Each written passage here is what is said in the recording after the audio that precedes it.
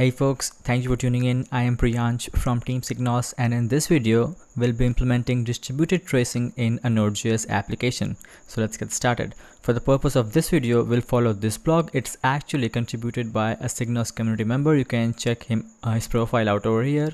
So we'll implement the distributed tracing in Node.js using open source solutions like SigNoz and OpenTelemetry. So you can follow along with the blog. You can read over here what is distributed tracing in a microservice architecture. A user request travels through hundreds and thousands of services, and ahead of that, then you can also read our complete guide on distributed tracing. Distributed tracing, a complete guide where we describe exactly and in full details why is distributed tracing needed, understanding a trace and the terminology associated with it. And with the help of SigNoz dashboards, this is actually how the dashboard looks like. You can read about everything like eliminate the risk of vendor logins, which is a major drawback of SaaS tools, and more on that. So let's get back to the blog. No need to make a tangent. Then in this article, we'll be using OpenTelemetry and SigNoz to enable distributed tracing in a sample Node.js application. So first of all, let me clear you on the agenda of this video.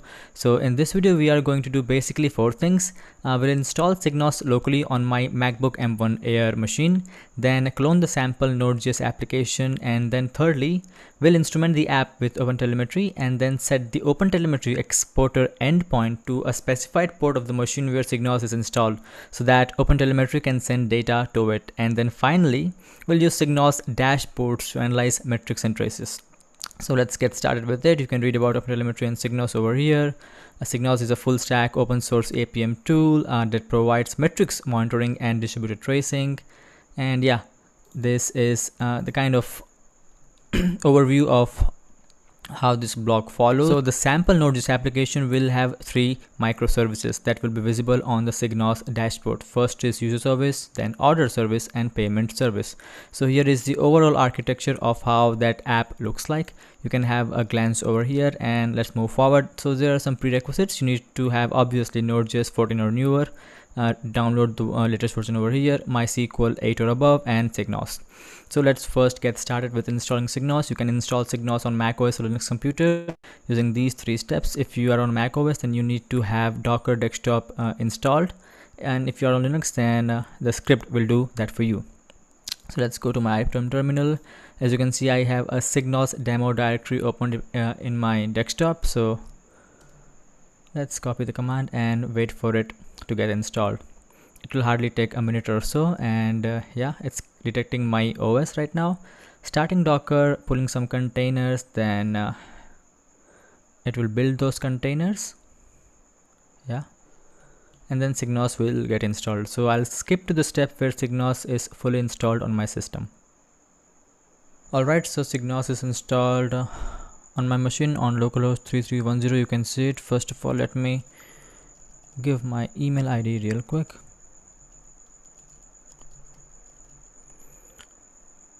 Alright, thank you. So let me show you how the UI looks like.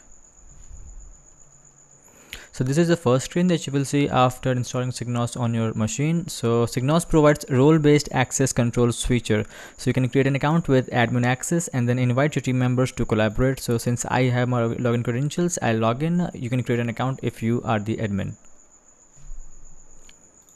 Alright, this is the first screen that you will see after logging in. So what you currently see on the screen are the four applications that come with the Hot Rod demo app that we ship with SigNoz. So you can install SigNoz without them also. You can go to docs and find the required docs for it. So let's move back to the blog, and yeah, you can visit our documentation for instruction on how to install SigNoz using Docker's form or Helm charts as well. Just click on this link and you will be directed to the necessary blog. Alright, back to the blog, and yeah, as I just showed you, it shows services from a sample app that comes bundled with the application. We are talking about this for front-end, customer, driver, and route. So now let's install MySQL. So I already have MySQL installed on my system, so I won't do it again for you, but you can go over here and choose your operating system and download the community version for yourself. And yeah, create a database called SigNoz and use SigNoz. So it will, let me show you.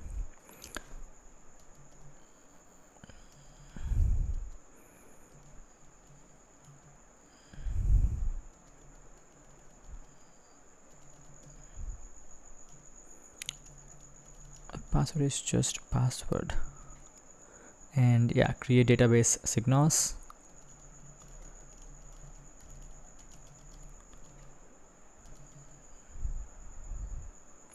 Alright, it says cannot create database SigNoz because it already exists. Yes, it does exist, and let's use SigNoz then. Yeah, database changed. So you won't see database exist, you will see like now using SigNoz database or something like that. So let's move to the blog. And if you have MySQL installed and configured with the password, then you might need to update the password on the sample app over here. So yeah, just you have to write the password within these single quotations. Yeah, if you have the password, and the username should be root, or if it's not the root, then you need to change it over here as well. So I'll just I'll also show you in the code editor when we open.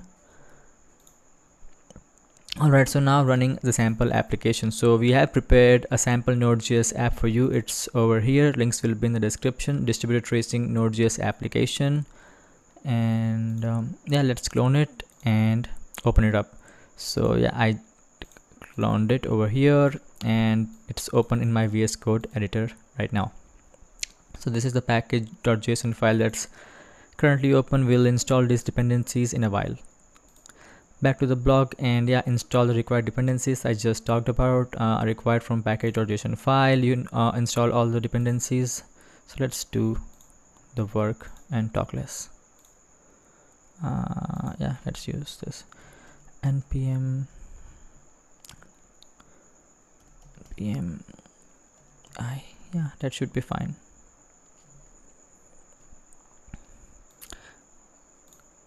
And then we also need to install TypeScript globally. So if you face any problems with this, just write sudo npm install -g TypeScript and sudo for this as well. So it's currently installing those dependencies and it might take a while.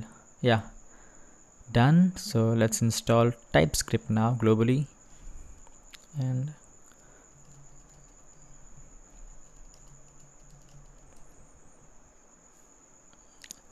it's done. And then install TypeScript node dev.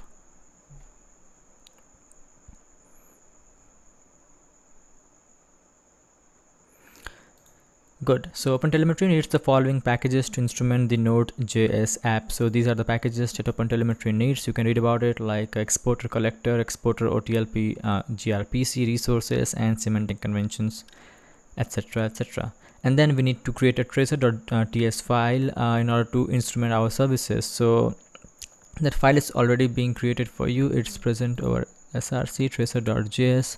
So this is how it looks like, kind of. We define traces over here, and you can also use the shutdown method to gracefully shut down the SDK before process shutdown, or on some operating system signal. So the question might arise like why we need it. So the answer is we need to initialize the OpenTelemetry before our application gets loaded. So if your application begins requiring packages before OTel is set up, then it can create some issues. So that's why you need to have these lines of codes before any other line of code.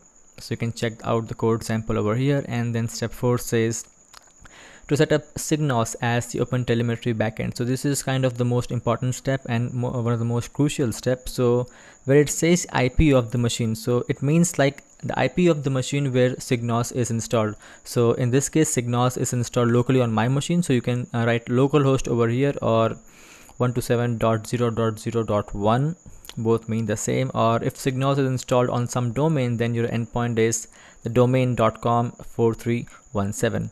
So we'll run this command several times, and you will see in a while what I'm talking about. So then, yeah, the step where we run the microservices.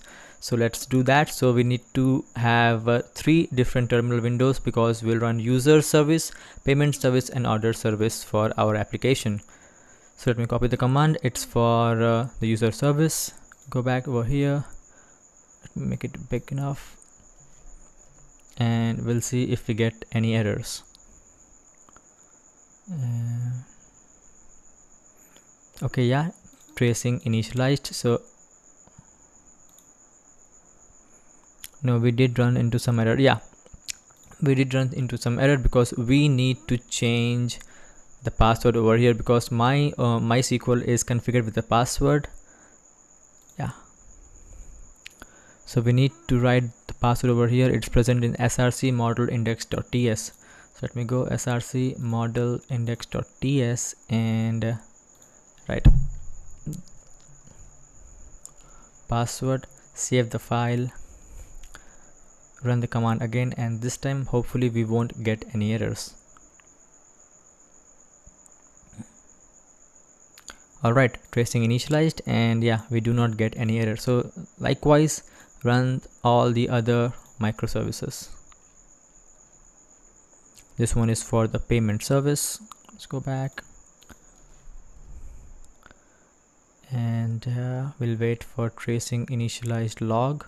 Yeah, tracing initialized. Alright, so now the final order service.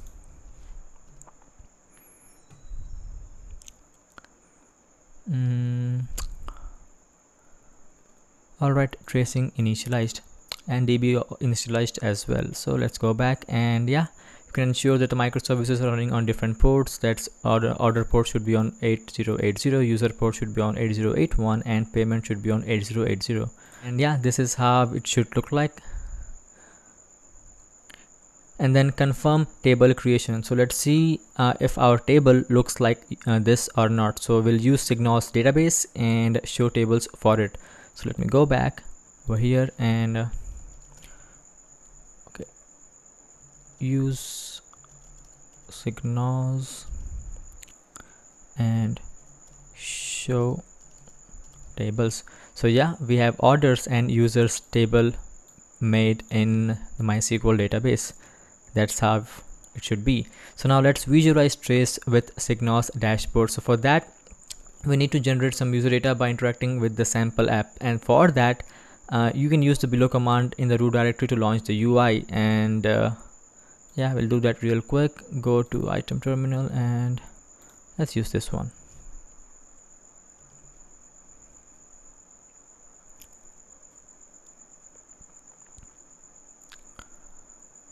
Alright, so for some reason the port picked 5000 is in use. So yeah, we'll use the other port because 5000 port is busy on my machine. So yeah, this is how the UI looks like, kind of minimalistic UI. You just need to click on create user, then it will create a user named Abhishek with ID 5 and some account details, then transfer fund to it, select a product, place the order for it, and yeah, order placed. So this is kind of, we are just interacting with the app to generate some telemetry data. And let me do it once more. Let's buy MacBook Air and done. So yeah, that's all. We have some data, and let me open up SigNoz and yeah, so let's refresh a couple number of times. Yeah, you can see user service over here. Let me refresh once more and you will see payment service, and refresh once more to see the order service as well. So let's click on payment service, order service, or user service, anyone which you wish. Let's click on user service, and we have some data on the overview metrics of the application latency graph. You can click over this point and view traces for it, or you can also go back and view traces for the top endpoints that we just hit.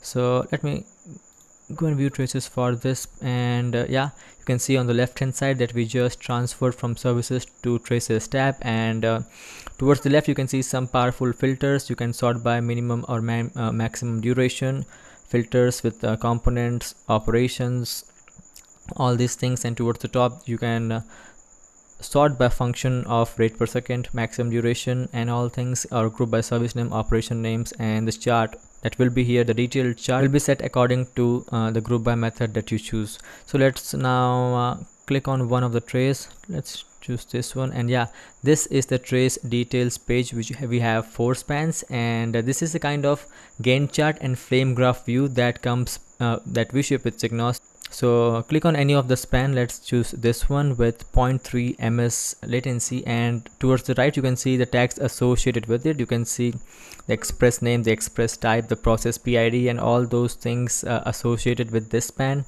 Let's click on a different span, and you can see the details being changed over here.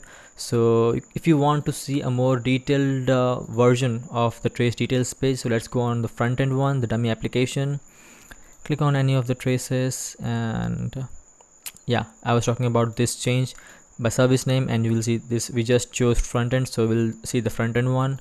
Go and select by operation, so you will see different charts over here. So let's sort by the least amount of the duration, and yeah, this is the much detailed trace details page. We have 50 spans in this trace, so the red ones that you see over here are actually the error span, and I get to know this because I clicked on this span, I went to events, and under the error tab you can see this is a Redis timeout error. So there are currently 2 Redis timeout error that we have on this page. So if you click on these 15 traces, 15 spans, and click on focus on selected span, then you will just have a clear overview of these 15 spans in case you have thousands or 2000 spans in a single dashboard. So that might be a little clumsy to look at. So you can click on reset focus to go back to the state, and yeah, that's pretty much it. We have successfully instrumented our Node.js app, and these 3 services are present over here. You can install SigNoz, play around with all the features, all the traces, tabs, by operation, and yeah, these are all the operations that currently we have, and play around with these methods, duration, dates, and the filters towards your right. So yeah, that's all for this video. If you have questions about SigNoz or this instrumentation, definitely reach out to us on our Slack channel or comment down below. Our Slack channel is a community Slack channel, a place where we discuss things around open source, observability, and APM. Links to everything will be in the description below. Looking forward to your feedback on how we can make SigNoz better. And with that, I'll see you in the next one. Goodbye.